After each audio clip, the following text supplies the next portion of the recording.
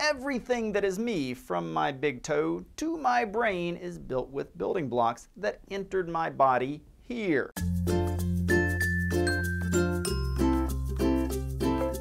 Building a house, building blocks come in on a truck.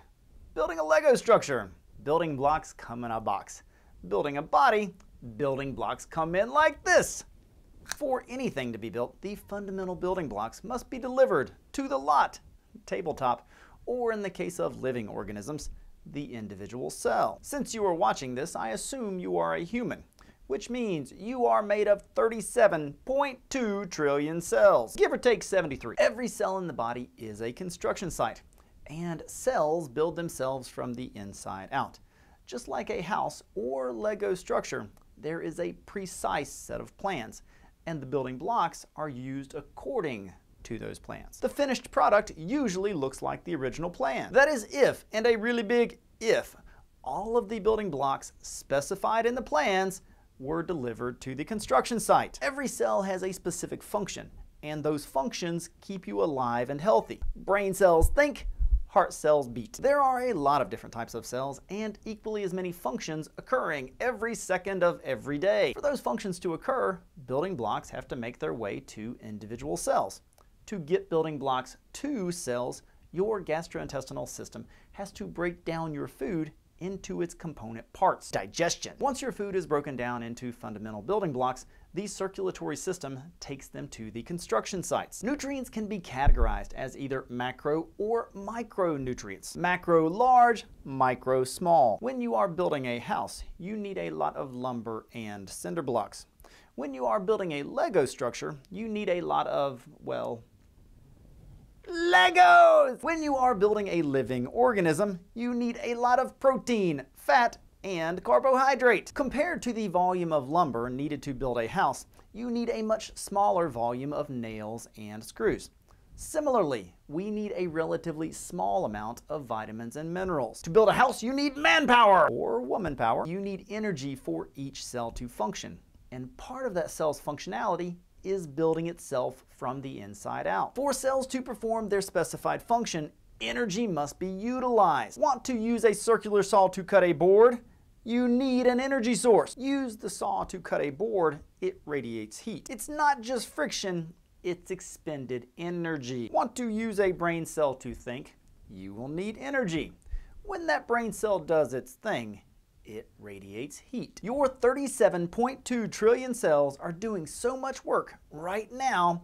Your body is radiating heat such that your body temperature is about 98.6. By the way, a calorie is nothing more than a unit of measure that indicates the amount of heat energy in your food, the amount of heat energy stored in your body, or the actual amount of heat energy being radiated from your body. Stored heat energy goes in here, and when it is used, it radiates away. We primarily get the energy for all this physiological work from carbohydrates. Yeah, we get some from fat and protein, but most of the energy for cellular metabolism comes from carbohydrates. Some carbohydrates can be digested quickly. Others take a long time. Some don't even get digested at all. We know this because they come out looking very similar to how they went in. For those carbohydrates from which we can obtain energy, they fall on a digestibility spectrum. The ones over here are simple carbohydrates because it is easy for our gastrointestinal system to get energy out of those foods. For those over there, the process is difficult. Intuition might tell you easy is better, but I assure you, we do not need to make it any easier to get energy out of our food and into our bodies. Not to mention we get most of our vitamins and minerals out of the complex carbohydrates. Fat is a macronutrient, and we do need a relatively large amount in our diet. Emphasis on relatively. All fat is not the same, and fats, plural, fall on a spectrum. Over here, we have saturated fat. And over there, we have unsaturated fat. Every dietary fat you ingest will be a mix of saturated and unsaturated fat.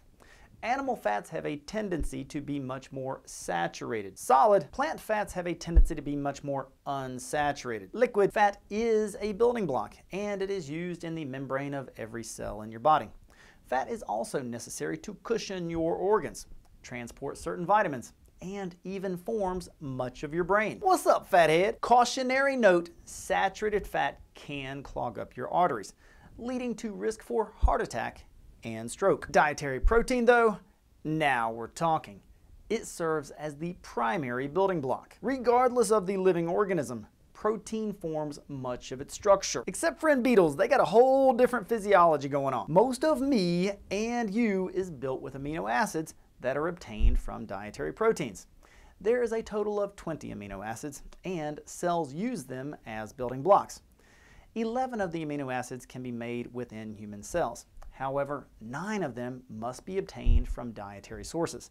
Thus, if a dietary protein source has all 9, we call that food a complete or whole protein. Cells use the 20 amino acids to build hundreds of thousands, if not millions upon millions of cell structures.